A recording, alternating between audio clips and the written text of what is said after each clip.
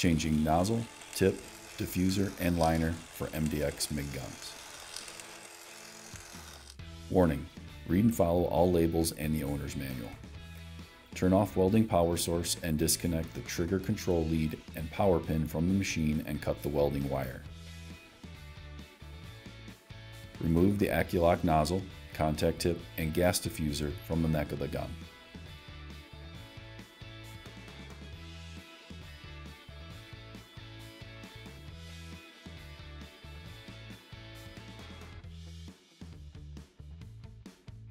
Loosen the set screw and cap and unthread the power pin cap from the rear of the gun, removing it from the power pin.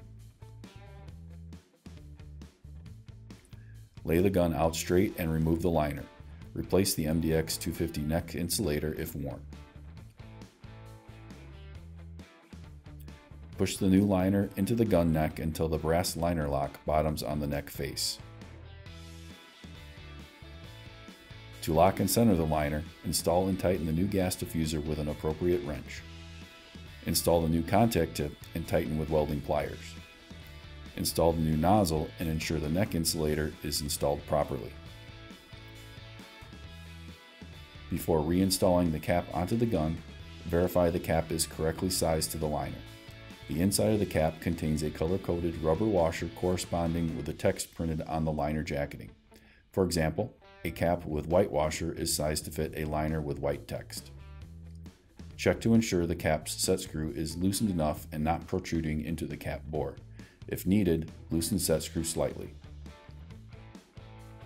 Next, slide the power pin cap over the liner and thread onto the power pin. Tighten until the cap bottoms on the power pin shoulder. Note, a wrench or welding pliers may be needed to assure a snug fit against the shoulder.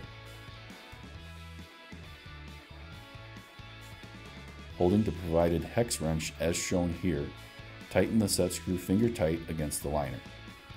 Next, hold the hex wrench by the handle and tighten the set screw an additional 1/2 turn to fully secure the liner. Caution: over-tightening the set screw can crush the liner. Trim the liner flush to the power pin with a sharp set of side cutters. Insert a piece of appropriately sized welding wire into the liner to check for burrs or obstructions. For example, if running 035 wire, perform this check using 035 wire.